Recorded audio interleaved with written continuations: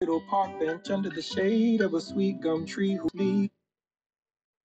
Ladies and gentlemen, ladies and gents, what we're gonna do is we're gonna play some music in our background. I'm gonna deal with some Aloe Black. Little park bench under the shade of a sweet gum tree whose leaves were Aloe Black, everybody. We're gonna reduce that volume. This video is not gonna be very long, ladies and gentlemen. We need to talk for a second. Ladies and gentlemen, the first thing that people have been doing, everybody's been saying, well, the courts are coming after me for this, the courts are coming after me for that. All you have to do is look it up. Just type into Google, Redfield versus Fisher. So all you got to do is type that into Google. And then type in chartered power. Chartered, like chartering a bus, chartered with a D, power.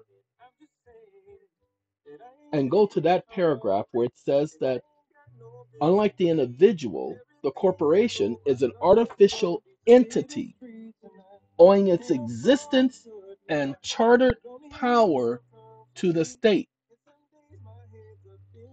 Owing its existence and chartered power to the state. So understand, all creatures of the state, whether they be corporations or officers of the state, remember they take an oath of office with the Secretary of State, which makes them a creature of the state because they were created by the state, whether the state be Congress, whether the state be the executive branch, whether the state be the judicial branch. They are creatures of the state, which means they are artificial entities. Well, ladies and gentlemen, I don't think people understand. We're going to let some waves be in our background. If you guys don't mind, let's put the waves in the background. We're going to, I guess it don't want to be in the background because I did pause it earlier. Oh well.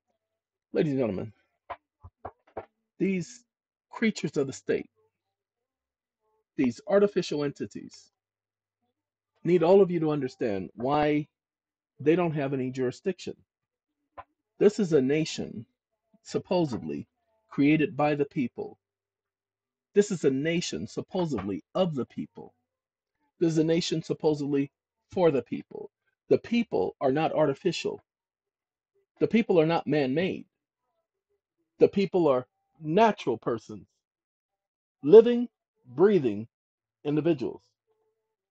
If the people are living, breathing individuals, then in order for government to exercise authority, and go back and look at the Constitution, it gives government no authority to exercise authority over any living person. Just go back. I dare you to find a single amendment within the Bill of Rights which gives government the authority to exercise any jurisdiction over a living person. Now, if you harm another person, that's where the Fifth Amendment comes in. See, that's why government had its limitations. No amendment gave government the jurisdiction over a living person, which is why they created the 14th Amendment, so that they could create these artificial entities known as United States citizens. Now, state citizens, 9th and 10th Amendment recognized a state citizen. Why? Because the people under the Constitution for the states, which must conform to the Bill of Rights, said, no problem. I don't mind being a state citizen because with that state citizenship came secured rights, secured common law rights. So that wasn't a problem. That doesn't diminish their capacity. A lot of people are concerned about status. Stop worrying about status, worry about your capacity. You want to come into the court as a natural person. So the first thing you say to a court, no matter what court you go into, your very first appearance in that court, don't be afraid to walk into that building. They open their mouth, say, excuse me, I challenge this court's jurisdiction over my natural person. The judge can say whatever he wants. Excuse me, I'm sorry, you can stop all that talking. That stuff don't mean nothing unless you're explaining where you gather jurisdiction over my natural person, specifically over my natural person, then you don't have no authority. Doesn't matter. You can say whatever you want because you're not sitting in the proper office and you're not in the proper capacity. Because the only way you get to converse with me is if you can prove to me that you have jurisdiction over my natural person, because this is the first hearing and I'm challenging your jurisdiction as prescribed by your law. Just that simple. Study it, practice it, repeat it, come up with a script. Police pull you over. Hey, sir, I'm challenging your jurisdiction over my natural person. No, I don't want to hear nothing else. Just show me where you get jurisdiction over my. No, that's a statute. That ain't got nothing to do with no natural people. Come on now. I said jurisdiction over my natural person. If you don't know what I'm talking about, then you need to get somebody out here. And by the way, you only get to have 25 minutes, so they better hurry up. Supreme Court says I can only give you about 25 minutes, and I'm going to start charging you for that time. Sorry, ladies and gentlemen. I know this sounds confrontational, but you all must understand. I didn't make this up. I didn't create this. Hold on. Let's see. As we showed you in the previous video, further, pursuant to Rule 12.2b, B2, Virginia Rules of Procedure, a litigant must file a motion challenging personal jurisdiction from the onset of the case. Do that with the police. Police pull you over? Say, oh, I got to challenge your jurisdiction over my person. Oh, you don't understand what I'm talking about. Oh, man, you guys are supposed to know this part of the law. Oh, yeah, no, you're supposed to know the law. Ignorance of law is no excuse, so you don't have an excuse for not knowing the law. I just need you to show me where you have jurisdiction over my natural person. Just that simple. You guys don't have to argue with them. You can go on and do everything else after that, because once you challenge jurisdiction from the onset and they don't prove it, they cannot go any further. See, it says the court must take no further action in the case other than to dismiss it from the docket. They can't go any further, people.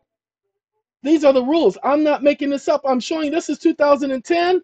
This one right here is 2017. I'm not making this up. I'm not telling you something that is illegal or wrong. I'm telling you what the law says. To begin with, it is well established that objection to personal jurisdiction must be raised first. First. So do it when they pull you over. Do it at that first hearing. Do it first. Don't do anything else. Don't yell anything else. Don't shout anything else. Don't have any other conversation. Okay? And don't be like, unless you prove you have jurisdiction, don't do that. Because the moment they say something else that ain't got nothing to do with jurisdiction, by your response, you've just proved that you don't have jurisdiction. So I need you to cease and desist. That's all you got to say. Even to the judge. They can say whatever they want at that point.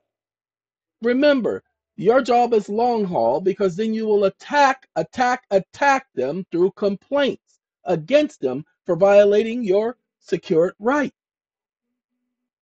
Either it be the right to travel or the right to pursue happiness. You got the right to pursue happiness. Nobody ever said you're going to ever catch up to it, but you can pursue it for as long as you want.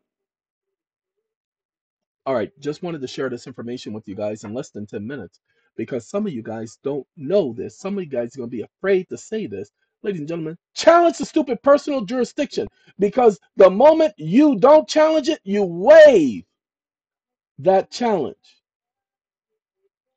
Personal jurisdiction, because it is not a motion to dismiss for lack of personal jurisdiction. You don't have to do a motion to dismiss. You have a motion to challenge jurisdiction. The law says that they must dismiss it because they have no jurisdiction.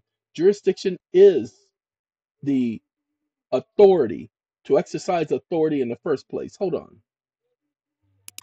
Okay, we're going to do this real quick.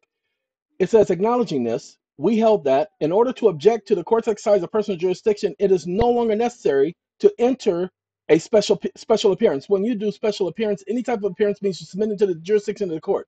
So stop doing special appearances, people. It is no longer necessary in the first place. Stating that with respects to challenges to service of process, that a special appearance to challenge personal jurisdiction is no longer necessary under the federal rules. A defendant must attack the validity of the service of process pursuant to this. On the other hand, the term general appearance still appears in some cases in the context of personal jurisdiction challenge, although precise definition of exactly what qualifies as a general appearance is not provided. General appearance is an appearance. It's still an appearance. As long as it's an appearance, it's an appearance. Okay, ladies and gentlemen, you have to challenge personal jurisdiction. Gotta go. 10 minutes.